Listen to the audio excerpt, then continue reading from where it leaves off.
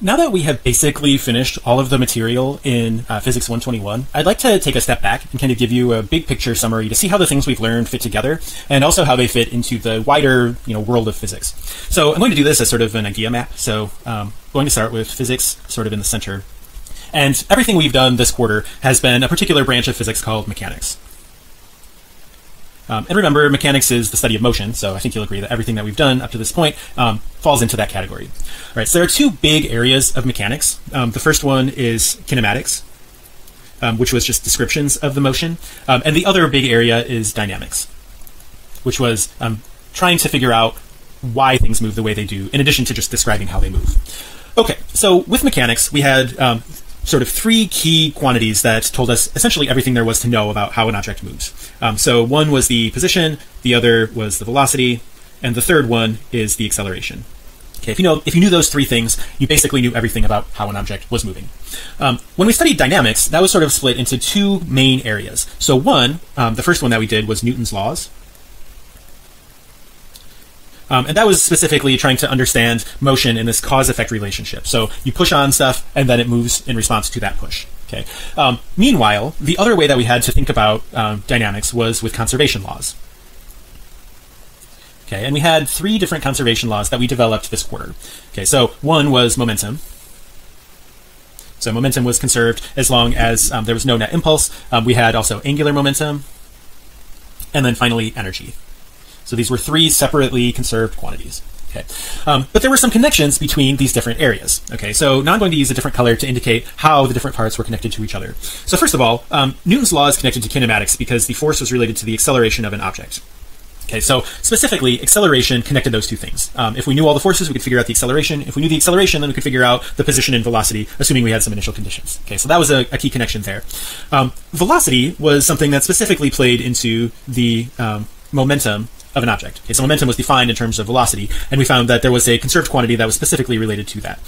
That is also true of energy. So kinetic energy was related to the velocity of an object. Position also played into this a little bit.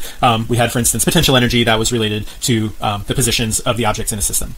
What about angular momentum, though? Well, angular momentum, remember, was based on rotational kinematics. So we had sort of this weird mirror world where we could split the rotational motion we could think of as being related to a rotational position, phi.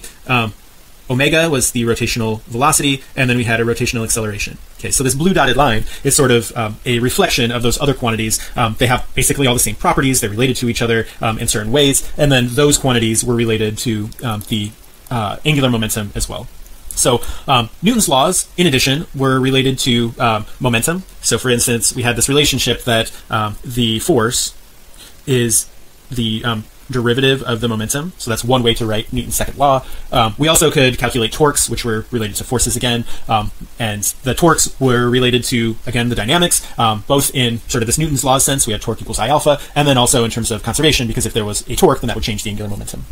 Okay, so there were a lot of connections between these ideas, but this is sort of the main tree of how this came about in 121. But what I'd like to do now is take the same map and consider what other types of physics are there outside of mechanics.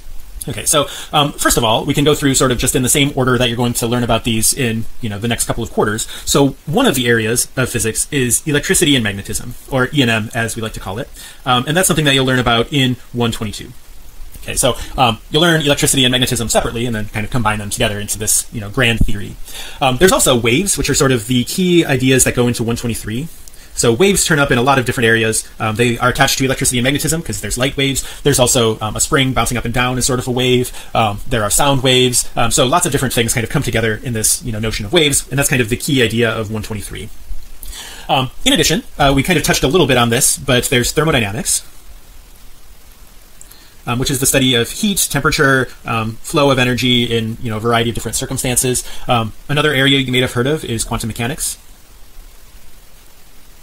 which is largely the study of electrons and photons. It's the study of things on the smallest scales. So it relates to atoms. It relates to a variety of things like that.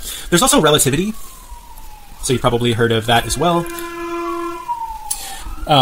So relativity is sort of a more advanced version of the kinematics and dynamics that we've learned so far. By adding in a couple of new rules, you can kind of change the way that looks. And when objects are moving really close to the speed of light, there's a lot of really weird things that happen.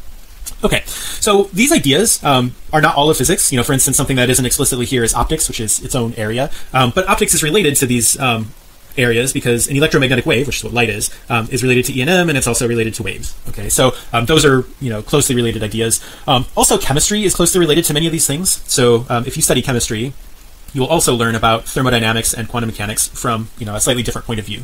So those things kind of come together. Even E&M to some extent plays into that because atoms are made out of positive and negative charged particles, and so those are all related to each other. So again, there are more areas of physics. So there's, for instance, solid state physics, which is maybe kind of related to E&M, kind of related to thermodynamics, kind of related to quantum mechanics. It's sort of the study of materials. There's also quantum field theory, which is kind of bringing together quantum mechanics and relativity and E&M in a sort of more unified way.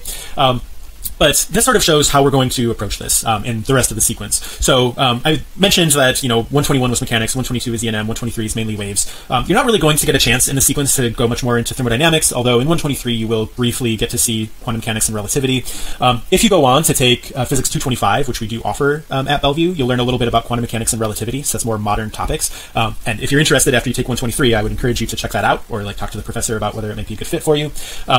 But this is sort of the overall picture, I think, of how the physics that you've learned so far is going to relate to other types of physics that you'll get to.